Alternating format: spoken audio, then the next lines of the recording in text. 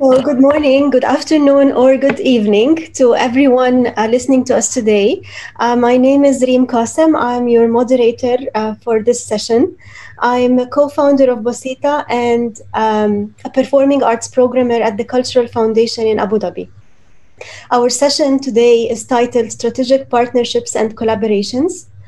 And we have three speakers. We have today Heba Hage-Felder, who is a senior program manager at the Arab Fund for Arts and Culture. We have Rathi Jafer, director of INKO Center in India. And we have also Raed Serhan, culture manager, Red Bull Jordan. I would like to start this session by asking Heba, representing one of the leading institutions that support artists and cultural institutions in the Arab region and beyond, about her point of view of what are the forms of strategic partnerships and alliances that she sees missing in the cultural sector in our region and even globally. Thank you, Reem, and thank you for hosting us on this exciting platform. As you probably know, I mean, the region is quite weak in terms of public funding, in terms of incentives that can support the arts and culture sector. And one of the critical areas in terms of creating and developing more strategic partnerships is to have diverse partners supporting the sector. And so one of the gaps, but also one of the great potentials, is to encourage more individual philanthropists. And there's so many of them in this region. People who share values related to freedom of expression, who want to nurture creativity in the region and want to see it grow. And there's so much talent out there that can be supported through a diversity of partnerships. The other sometimes missing possibility is the involvement of the private sector and the potential it has to invest in terms of impact investment, and to see that the kind of funding which goes to support artistic works and artistic projects is about social investment. And I think there's a lot of potential that can happen there. That said, despite the dearth or the gaps in public funding, a lot of donors, and we have long-standing donors at AFA, have been supporting the sector and have kept it alive. And we're very thankful for those who see the value and the importance of supporting more long-term and unrestricted, meaning supporting core operations of institutions. I can give examples, but maybe I give back the floor to you in a minute. Okay, so yeah, maybe give us a few examples. Okay, I mean, and this is to talk about something that has happened, which is very positive in a crisis situation, and where you see how partners come together to address needs, but also priorities, and to think beyond the crisis into the stage where we're talking about early recovery or post-crisis. The health pandemic, I think, brought everyone on their knees, and the arts and culture sector, being very much part of a local economy, of the local society, was terribly affected. One of the things we did in AFAG, aside from adapting our own programs to make sure that we can be responsive, is to think together with other partners. In this case, it was AFAG and Culture Resource, Al-Mawrid Al-Thaqafi, who came together and said, what is it that we can do in a crisis situation like the one exemplified by Lebanon, where you not only have a health pandemic, you also have a 30-year economic and financial crisis that's now compounded by confinement, by a terrible political situation. And so the two regional partners said, let's come together and create an initiative in solidarity of arts and culture organizations in Lebanon. And this is what happened. And this call was so well received that we have 3 of our common long-standing donors on board. So Open Society Foundation, Sport Foundation, Androsus Foundation, who are generously supporting this joint initiative. And with this fund, we aim to support 23 independent cultural entities in Lebanon. So this is one example, the Lebanon Solidarity Fund. The other one, and this time it's not only with our long-standing partners, but also with the private sector. It's the Artist Support Grant, which aims to support around 150 artists across the Arab region who are affected by the pandemic and who want to continue working and may not have the means to do so. And this partnership, in addition to some of our institutional donors like Ford Foundation and Open Society Foundations, was made possible because of the strategic partnership with Spotify.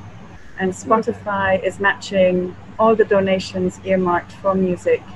And we've created a page under Giving Loop. So we're also exploring crowdfunding. And so in times of crisis, one has to look at different funding mechanisms and call on different partners and friends to support, but also to create throughout the years the type of partnerships that allow you to respond in times of crisis in an effective way. Yeah. Thank you very much, Heba. That takes me to the topic sector resilience. And when we all were under lockdown in March, I started doing some research on sector resilience. And there are several people who have mentioned to me in this during the research that an arranged marriage has to happen between the private sector, culture sector, public sector, and we have to all come together in a different way during such a period. And so my next question is to Rathi. And I want to ask you, what are the tactics in your point of view that the sector should have developed earlier? And if the sector had developed those tactics, it could have been more resilient in the face of such a crisis. Thank you very much. And hello, everybody. Thanks for having me on this panel with my co-panelists, all of whom come with some wonderful experience, and looking forward to a lot of learning on this session and hopefully contributing as well. I want to set in context the work I do currently. I head the Indo-Korean Cultural and Information Center in India, in Chennai, India, South India. And I used to work before that for about 10 years with the British Council, making links between South India and the UK more specifically. And the learning points from both these assignments has been exactly how to find that equitable balance between private and public partnership. And I liked your word of an arranged marriage, because I think, as opposed to a love marriage, I suppose, they both in terms of expectations and in terms of boundaries, there are some things which are set in place and need to be set in place for smooth sailing. So in India, as you know, because of the diversity of the arts, a lot of which are in the informal sector, there isn't exactly a kind of a fund set up, although there is a Ministry of Culture. It works pretty much in silos. We've not yet moved to a stage where the creative sector is seen as a creative industry contributing to economy. Therefore, it still remains tantalizingly on that edge of non-essential. And we've got to fight all the time to make, through our projects, make people and our stakeholders aware of just how essential this is. So when we say ephemerally that it's about changing hearts and minds, it's about keeping a positive frame of mind. In this pandemic, it's about wellness and, not allowing yourselves to get locked down mentally. All of this is very difficult to quantify. And in terms of all impact studies, that it's not just the quantitative numbers we're looking at. Qualitatively, it becomes really difficult to quantify. So when we work, and especially with this particular assignment with the INKO Center, it's a rather unique model where it's completely funded by corporate support. And it's corporate support for the arts, and it's corporate social responsibility, and all of that terrain that comes with it. With the government, it's been pretty much arm's length. It's been about bringing them in terms of administrative, to clear administrative hurdles, to make sure that large festivals can happen in open spaces where you need permissions, for instance. You need to have them to not really interfere with that independent space that you have.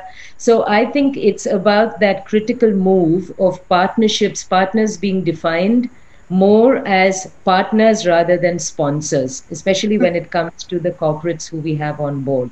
So we are supported by the two, from the Korean side, it's the Hyundai Motor India, the HMIL in India, which is the largest, second largest in terms of automotive, both domestically as well as in terms of exports, and TVS Motor Company, which is the third largest bike company in India, with plants in Germany and other parts of the world, Indonesia and other parts of the world. So the question that begs answer is that why should these companies really think it's important to support the arts? And what about the offering that you make is really enhancing their brand through a sort of dotted line in terms of positively changing people's mindsets, understanding and appreciating Korea and India, and thereby, by extension, Korean Indian products. But having said that, we will staunchly not have, products lined up. We will not have eyeball spaces for any of this. We will work with them as valued partners, each one bringing a certain something to the table. Yes. So I want to emphasize on that aspect of equitable partnership with government and the private and public sector, because otherwise it can get very badly skewed. And that independent space for artists, which is very precious and needs to be protected and respected, nurtured, will be at risk. Yes, of course, it can be very challenging for artists to find a common language with either the government sector or the public sector. That's really, I've seen so many examples where artists, they are, at the end, they are forced to do something that they don't believe in, or something that doesn't necessarily meet their mission as an artist, or their artistic career mission. I completely agree. And actually, INKO Center, we play that intercediary role. Our logo itself which carries the colors of both countries, are actually like a bridge. So as a bridge between artistic endeavor and aspiration, ambition, and then converting it into the language of what corporates might take on or the government might listen to, is, I think, a very critical role. So it isn't a direct, when we take up a project, the the proposals come from the artists, but the presentation, there is an intervention there. So in the manner in which it is put across, so that both sides know what to expect from this. Nobody goes away disappointed, or nobody goes away, and there's no hierarchy there in terms of somebody forcing. Most often it is, forced upon the artist. So we would like to prevent that at all costs. Yeah. So we do a combination of presenting work, full-fledged work, allowing for Indo-Korean collaborations, and touring where it comes in both countries and beyond. So when it goes beyond, then it's outside our remit of funding, but within, there's a lot of scope for research and development and support, both for independent artists as well as for those who, come up on performing arts platforms where you can go in. Seoul, every year there is a performing arts market which happens, where you go there and you can meet and talk to people and then invite them on equitable terms to your country. So we do a combination of all of this because we feel in the trajectory, all of it is important. Yeah, absolutely. Okay, so that also takes me to my question to Raed about, from your point of view as an ex-musician and also as a founder of the culture department in Red Bull Jordan, maybe you can share with us some of the models you have adapted to support the musicians. We all know that Red Bull is one of the biggest companies that organize some music events and support the musicians as well. But at the same time, it's a private sector company, and how these models have had long impact on the musicians' careers. First of all, thank you, Reem, for moderating this session, and thank you for hosting me with this lovely panel. To answer your question, first you must identify the right talent. So what does that mean? Non-commercial and developing artists with potential, artists that have the drive and ambition to put in the work. See, artists have to start treating the music industry for what it is, which is an industry, a business. And you can't survive in it if you look at it from one side. You need to have a business side covered as well. Have a business plan, market yourself, which shouldn't be too hard nowadays with social media. And you know, that sounds bad to some musicians and like they're selling out, but sometimes you have to play the game to have a fighting chance. Have a part-time job, create a side business to increase your longevity in your music career if it's struggling. Each artist is a brand, and just like any company, you need to grow that brand. So once we've identified the right talent, we look at what's missing. Is it a mastered EP, producing a record, social media presence, maybe the right venue or festival to perform at, more exposure? Depending on these factors, either we provide the artists with studio time, assist in the recording of their music, or push their social media platforms through hours and hour connections, or produce events around them where all the attention is focused on them through a 360 campaign. Now, after that, we just go to continuity. Once we've started working with an artist, we keep supporting them. We keep supporting them through thick and thin, trying our best to bring their ideas to life, as long as they're active and willing to put in the work. I mean, let's face it. I mean, these days, I mean, you could become irrelevant in 2 to 3 months because it's just fast-paced, fast-moving. So you need to stay out there. You need to keep making music and keep raising the value of your brand as a musician and just stay relevant.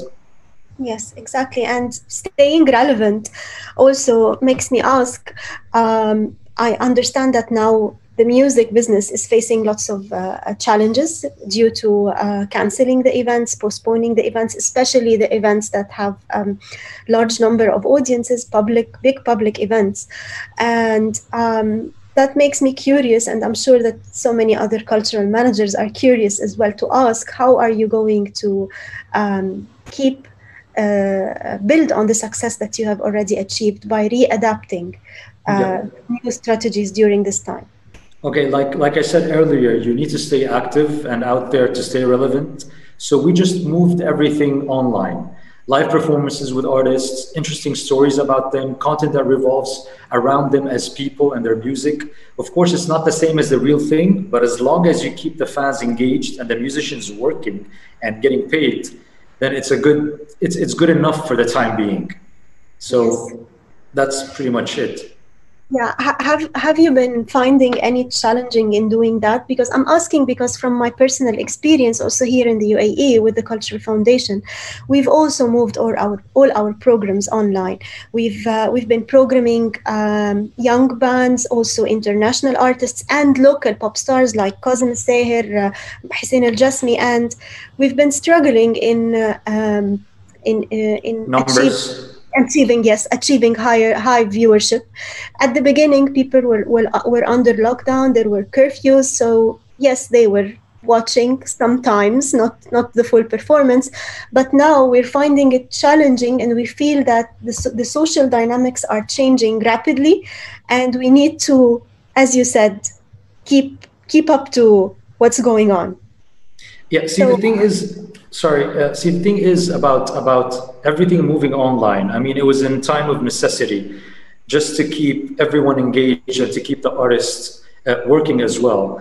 But the thing is, you're missing the human element. And that's why, in my opinion, online will never work and it will never replace the real thing. I mean, if you look at the statistics, if 85 to 90% of people go to festivals to see other people, for the atmosphere, for other people, not just to watch the artist on stage. That's a huge part of it, but also they want to be engaged in the whole experience. They want to experience this thing. But when you move everything online, you're losing the human element of it, which makes it difficult. And now with YouTube and all the platforms, you can just go on any platform at any time and watch a full concert for any artist you want around the world, at your own convenience, rather than just waiting for someone to do something online live. And at the same time, you'll watch it during a real concert where you can actually see the crowd. But what people want to do, they want to interact with others. They want to see other people. So maybe an integration through Zoom, for instance, where you can see other people online and their reactions to such a live performance would make it more interesting. Yeah, yes. Thank you, Raed. So, yeah, and as we say, sometimes this disruption helps us stop, think, evaluate, rethink things and plan, make new strategies. And here I would like to ask Heba, at this time, do you think that we should take some new actions to build new strong alliances or new forms of partnerships for the sector? Thank you, Reem. Part of developing resilience in crisis is actually doing a lot before a crisis happens. I mean, one of the gaps that we find, because AFOG has been in operation for longer than 13 years, and we've invested heavily in cultural creativity and productivity, but there's still so much to do in terms of making those artistic works, whether it's in music or theater or dance or photography or film, to make them heard and seen. As Raed was just saying, in terms of having people access those festivals and events, but also offering opportunities for young people to engage in the sector. And so one major gap that remains is the whole concept of distribution and circulation. And for this, what we find missing is not only the public infrastructure that should stand to create a platform where more people have access to culture, but also the type of support that small and medium cultural institutions would need to build within their own local context strong entities that can engage with an audience, that can entice people to be involved in cultural projects. In that sense, building an ecosystem requires not only grants for individuals, but also support to local cultural entities. And the only way to do that is to have this diverse partnership base and to get people on board to see arts and culture not only as an add-on, but something very integral to people's well-being. And in our region, the news that often hits us is about wars and calamities and repression, violence, gender inequalities, you name it. But it would be much more interesting to also see what does it take to put in place the very open spaces and civic spaces and to grow and nurture them so that people have something else to fall back on and to see that even in those dire contexts, there are so many talents that are out there that need to be given the space to perform and to create.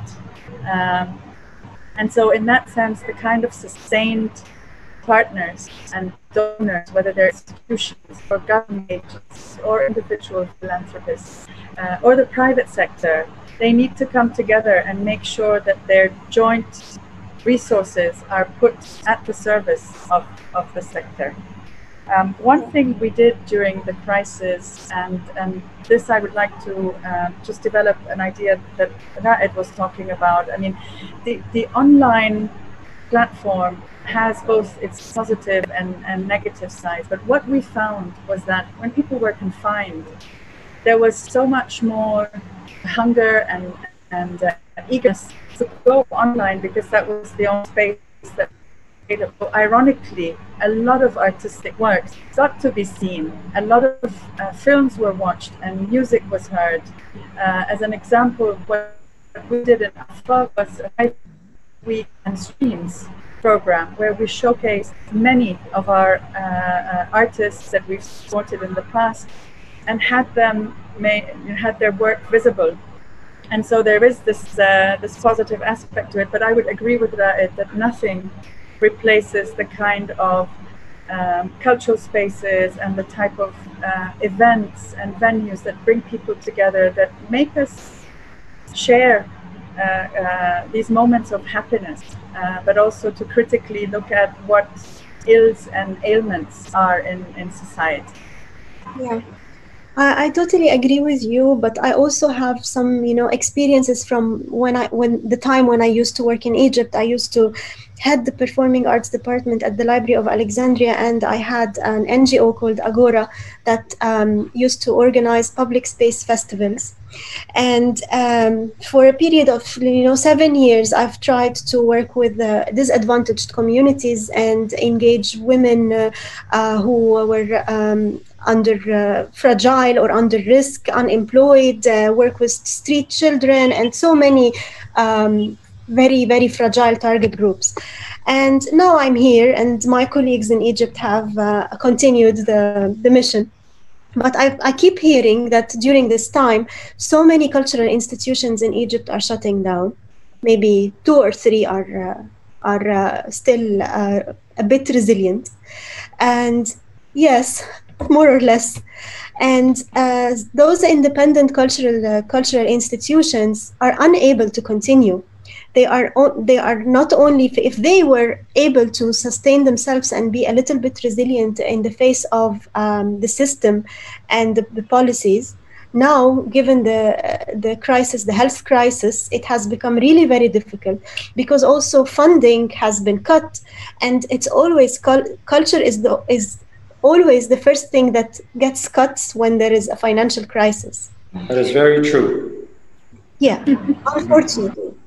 And having thought about, having said this, I may be repeating myself, but I keep thinking about how can the sector become really more resilient, so that in the future, because we've been working a lot during the past decade, and I don't want to say that we are hitting a reset button. I don't want to say that, but I feel that we are about to reset.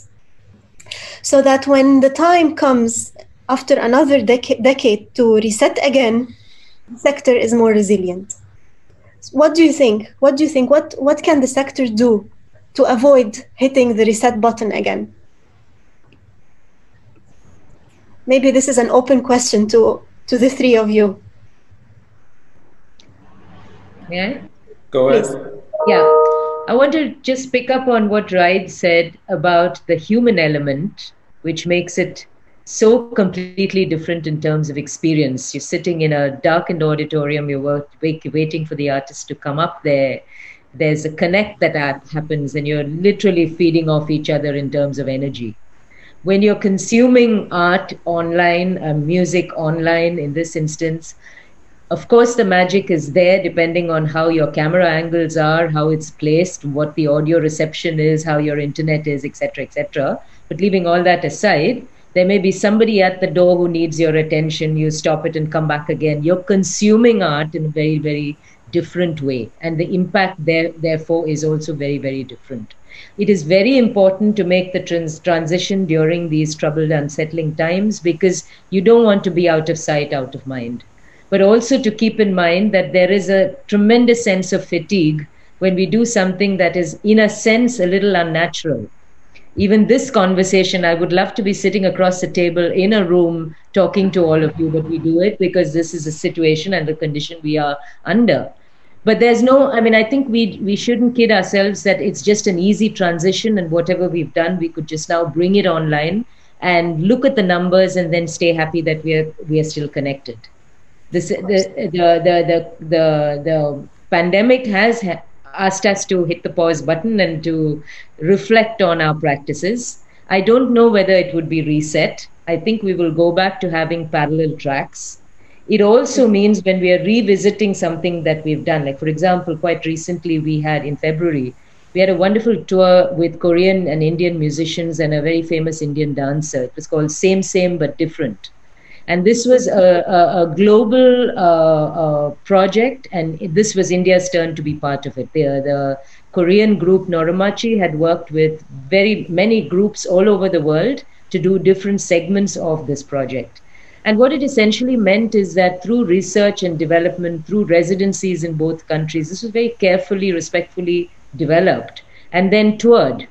toured all around Korea and then toured all around India. So it went to iconic buildings. It worked with musicians in other cities. It had such an expansive feel to it, which when we brought online, we realized very quickly that first of all, when what we had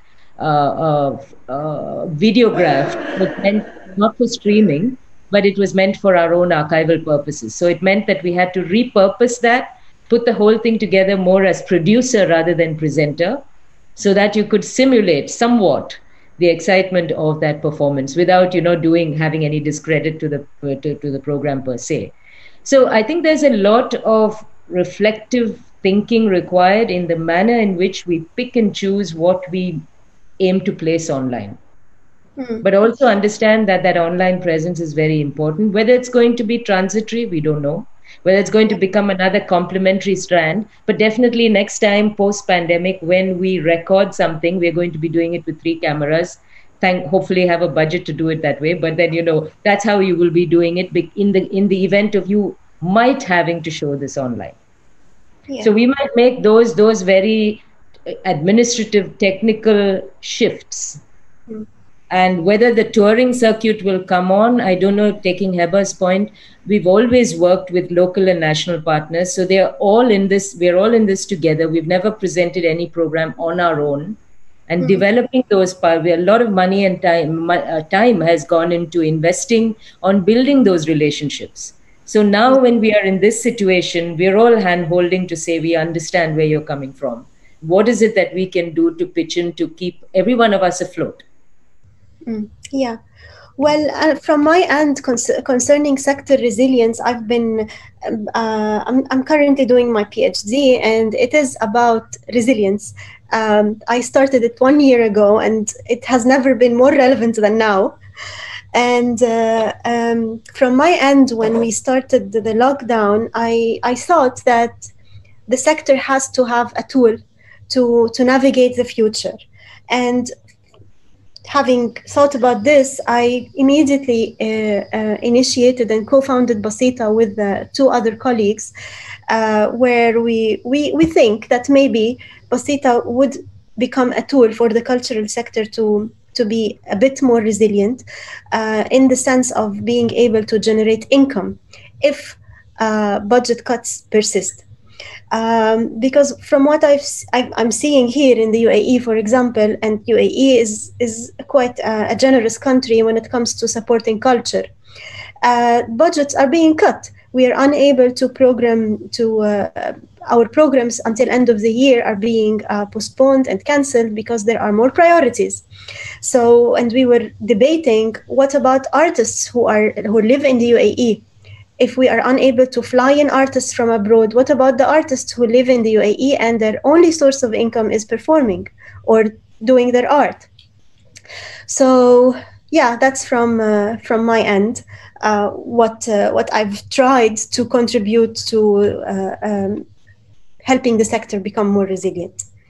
So maybe Rathi, can you share with us your experience, some of your projects where you explored the concept of culturepreneurship?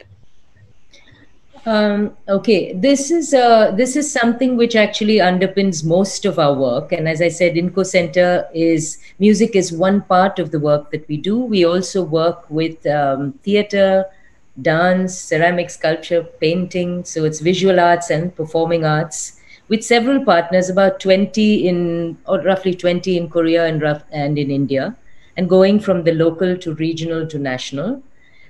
So just to name a few, if it is the Korea Foundation, which is supported by the government, but it is specifically been set up to support the arts and the artistic endeavor in Korea, or the Arts Council in Korea, or the Korea Arts Management Service, or the Film Council, etc., depending on the genre. Likewise, in India, we would have local partners who are presenting festivals. We would have, so we wouldn't necessarily reinvent a festival. We would make sure we have a strong Korean presence at that festival, or an Indo-Korean collaborative piece if we have worked to develop one.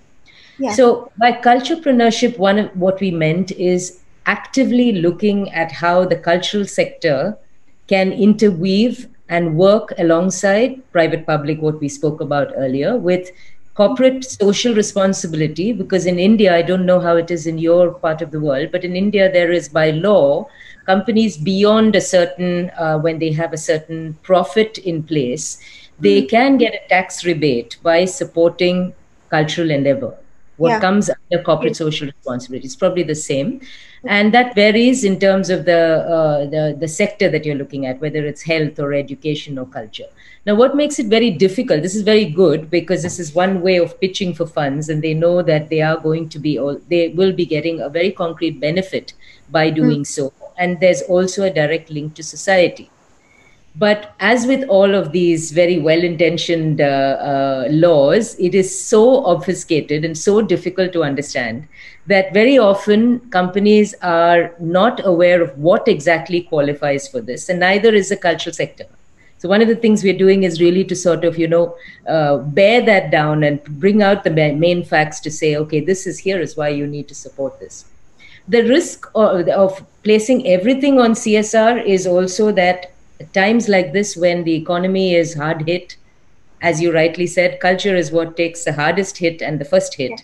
And therefore, we've got to continue making the point that this is important. And while we may not make plans which go so much overboard that we ask for a huge hike in support, we will at least keep it even so that we don't rock the boat. And I'm really happy to say that all of the companies, so the main two companies I mentioned, we've got about 48 small and medium companies, Korean, about 10 Indian small and medium, all maybe vendor companies to these big companies.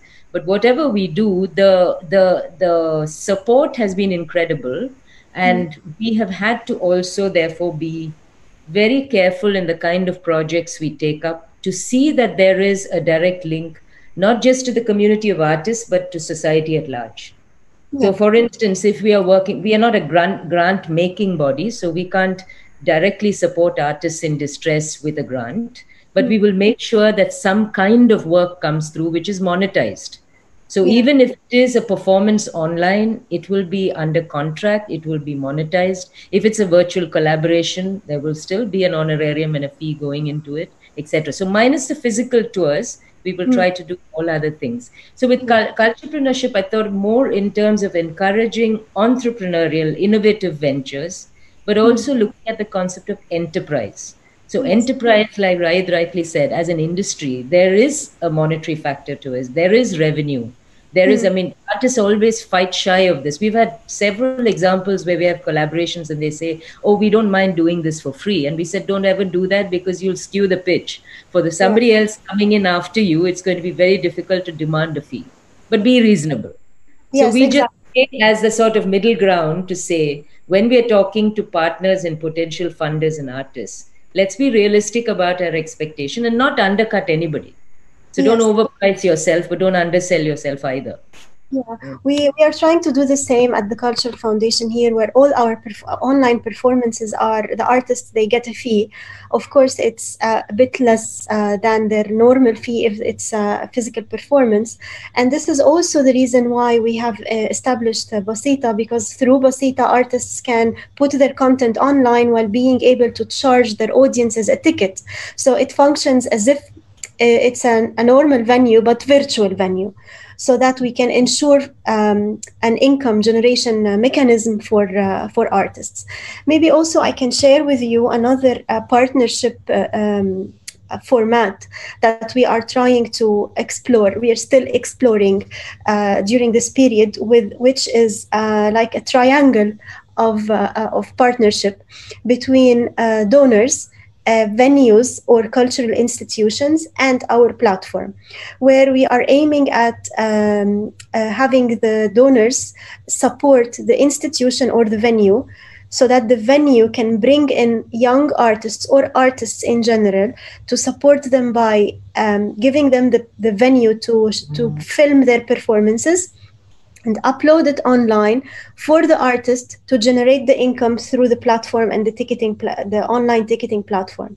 So we're trying now to establish this format of partnership, because we understand that also the venues are struggling. They have canceled their performances, and now some venues are open but with a very limited number of seats, and some of them have after some surveys, we've understood that some of them may not even be able to survive with this 30% or 50% of selling their house.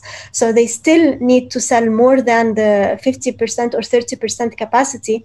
So we are trying now at this moment to explore this new format of partnership to see if it's going to be a good idea or a sustainable idea that would help institutions, venues, and artists maybe generate some income and be more resilient until this wave passes by. Yeah, so back to you, Raed. Maybe you can tell us if there is one thing that institutions could do to ensure the sustainability of the big music festivals, and that the ones that have large number of attendees that obviously have been disrupted at this moment. What could it be? Well, it would be the same phrase everyone's been using for the past 5 months, which is social distancing. You'd have to use larger spaces of land, use outdoor venues only, and fewer people per square meter. Though I don't think that's going to be possible until something changes or a vaccine is found to be feasible. I mean, I don't think it's going to be feasible to do right now. People will still be either afraid to go out, or it'll be too costly for some festivals to get even larger spaces for less people, because less ticketing means, less revenue, and it could take a toll on a lot of promoters and a lot of festival owners. I'd say we would have to wait this one out.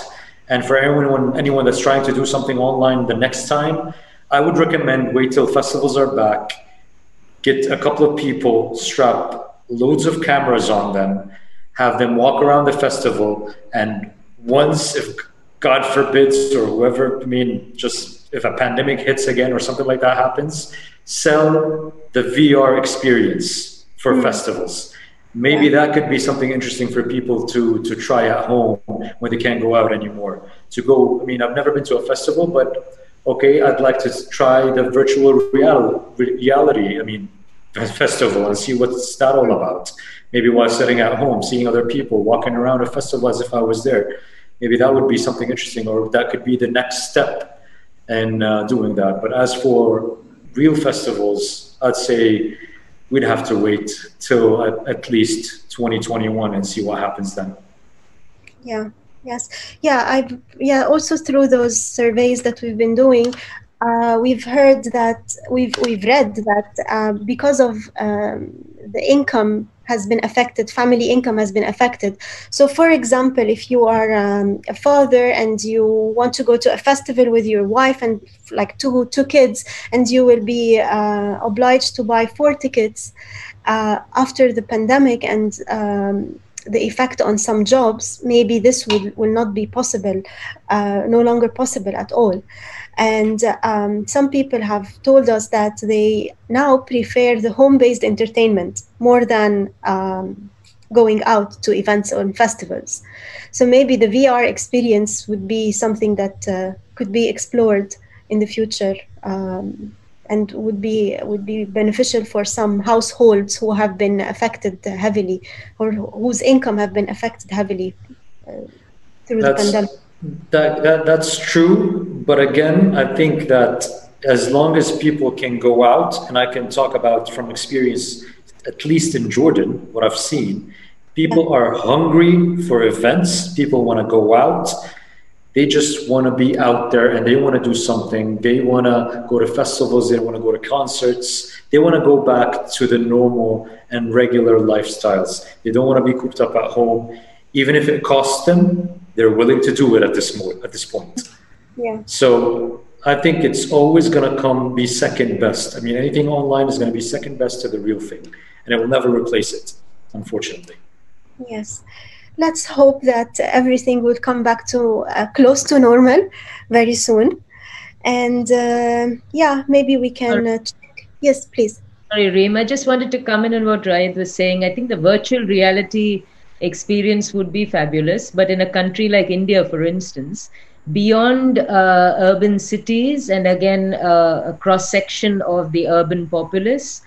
Just having the technology to experience this will be quite daunting. At the moment, we're facing this, in fact, right, with when we do online classes and demos and things like that, that we have so many people who are hungry for it, want to join, but they don't have the necessary smartphone or a high-speed internet connection or whatever it may be. And that's a huge stumbling block. So wondering how we can present it, although it's a fabulous idea. And I think we are going to have to invest in technology in a manner in which it humanizes, if that's the word, humanizes the experience, rather than technology which is flashy and overwhelms. How can this be used as a tool to humanize the experience and get it to us in as close a fashion as possible, I guess. Yeah. If I can just, may I, Reem? Yes, of course. If I can just add, I mean, one dimension of dealing with the topic of, what makes resilience happens is that sometimes we get caught into thinking about the macro level of things, the sector, when in fact what we can try to do, and this is something as a regional organization, we have the privilege of seeing all of these incredible local small initiatives, collectives, institutions, is to try and reinforce their own standing, their own existence, basically, because what happens in a crisis like the pandemic or in a war situation is that cultural entities to a large extent have very needs to fall back, and so the rate at which they may shut down or close their operations or lose their spaces is so high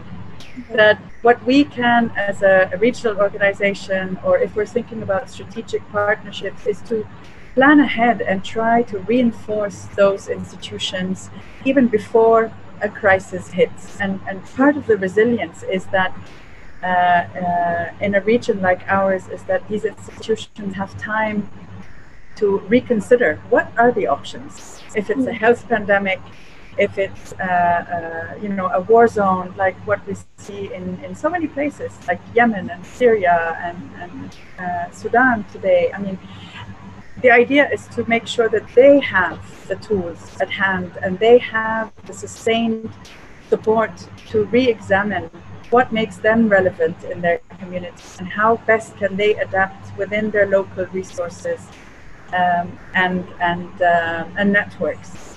One of the programs that we had running since 2018 and which is, we're very lucky to have had a partner who saw this long-term vision with us, is the Arts and Culture Entrepreneurship Program, which does exactly that. It tries to put these institutions in a situation where they have time to reflect, to challenge themselves, get out of their comfort zones, look at models that are alternative to what they have, whether it's social enterprises or in cases where it is applicable to look at income generating options, so that when they are caught in a difficult situation, they're better able to handle, but also to grow in their missions, to add public value in the work that they do. And another one which happened right before the pandemic, this was last year, was a partnership between AFAP and the Swiss Agency for Development and Cooperation. And what's brilliant is that we were able to support, since December 2019, just before the pandemic, over 40 institutions. So supporting them in their core and programmatic areas, but also supporting collaborations. And when the pandemic hit, of course, they were all caught off guard and had to revisit, what is it that they can do? How can they respond to their own audiences, to their communities? And some disciplines are much more hit than others. I mean, if you think of theater, film, you might say, can be online, but what do you do about dance performances? How do you bring that experience? Yes. But what the program allowed them to do is to maintain their core team and to give them a sense of stability in a time where the funding could have been shortcut and where they would have had to shut down. And so one of the unexpected positive aspects is that we managed to sustain them during a period of time where they had to rethink of a plan B and what to do to remain resilient in this time, but also beyond, whether it's doing online programming or revisiting the very activities that they need to get on track in order to sustain themselves. Thank you very much. Absolutely. We have a question from the live stream chat, which says, can sponsors also get involved as a fourth leg to the triangle?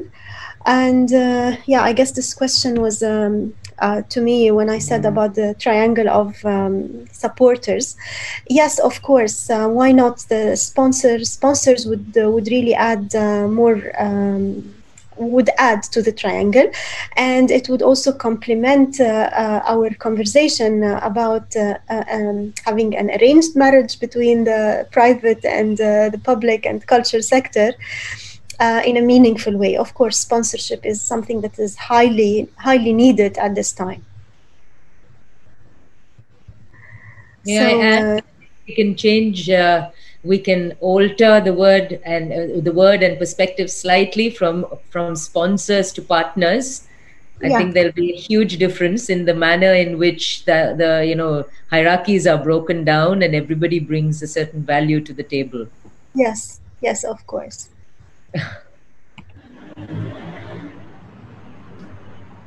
So yeah, thank you very much. This was really a very insightful and interesting conversation. I personally have enjoyed it a lot. If maybe I can give the word, the final word, to each of you to say like a closing remark, and how about we start with you, Raed? First of all, thank you for hosting me and thank you for moderating Reem. And it was a pleasure to meet Rathi and Heba as well. And I want to tell just every artist out there, keep your head up, stay resilient. And if there's one thing this pandemic taught us is diversify. Diversify. Nobody is resilient enough through this. So just don't put all your eggs in one basket. Just choose like 20 of them and try to survive. That's it. Thank you, Raed. It was a pleasure. Thank you, Reem. Thank you, Reem. Heba, please. Thank you, Reem, and it's been a pleasure. What I would like to end on is say that this region, and specifically, has seen its share of calamities, but it's also a region that with its individual initiatives, with its collective initiatives, has been able to overcome a lot of crisis situations. This is not a new situation, and that's where one should have hope in how we've coped in the past, but also in looking for allies and looking at our own local and regional networks to learn from each other and be in solidarity with one another. And as a regional institution, again, we have the privilege to see all of this at work, and we want to continue offering the space so that the space for freedom of expression and creativity continues, because in these times, as in more tranquil times, it's very much needed. Yes, I agree. Thank you so much, Heba. And Rathi, please.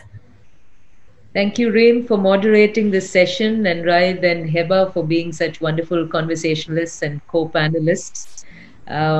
I think that what is needed during this time, and especially from all that we spoke about resilience, is the ability to be nimble, to ability to be to reinvent yourself quickly, not to hold on to too much without letting go stubbornly, because that way is doom. So without giving up on your core principles, how do you diversify? How do you reinvent? How do you repurpose? How do you stay relevant? So in order to do that with all stakeholders, I think there's a need for great compassion, a lot of communication, and continued commitment. So without those 3 C's, I think it would be very difficult for all of us as a sector itself to go forward. So thanks very much. I've enjoyed this very much. Thank you to Global Toronto and to everyone else who's made this possible. Thank you. Thank you so much. Yes. Thank you, and I would like to say thank you to Lama Hasboun as well. I know she's one of the pillars of the culture scene in Jordan, and I know how hard she works, so thank you. Yes, thank you, Lama. Yeah, thank you, Lama, and thank you all. And my final remark is again about communication. Thank you, Rathi, for mentioning the 3 C's. But I want to elaborate on the importance of communication, because sometimes we all do the same thing, but we don't talk to each other. And if only we talk to each other, we may have stronger and deeper and longer impact. So I would like to encourage everyone to stay connected, and let's keep in touch and learn from each other as much as we can. Thank you very much. Thank you. Thank you. Thank you. Bye-bye. Bye-bye. So before you go, they need to take a screenshot for like a photo all of us. So let's just yeah. Let's do exactly what we've been doing for the past hour. Just look at the screen. Just there.